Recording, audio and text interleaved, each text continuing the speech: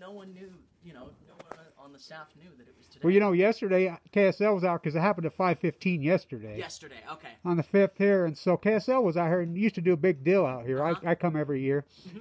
And so they were over here reporting on that UTA fire. They sent a reporter all the way out here, and I says, well, you're reporting on this little shack that's supposed to be. I says, what about the bomb? It's 75 this year. It flew from right there. This is it. This is the place.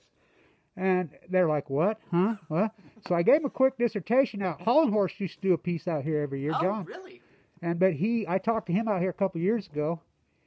And last time I saw him out here, and he says, even when we put stuff up, people don't care. And I says, well, that's the tail wagging the dog. You guys are the media.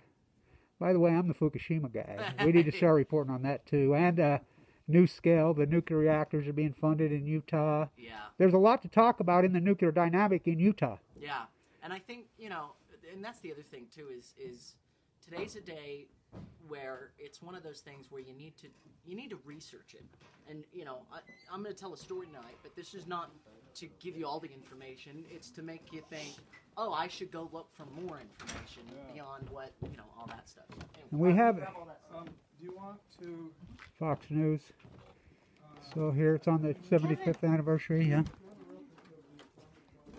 Okay. It's probably a scorpion. Don't touch him. It has a snake next to it.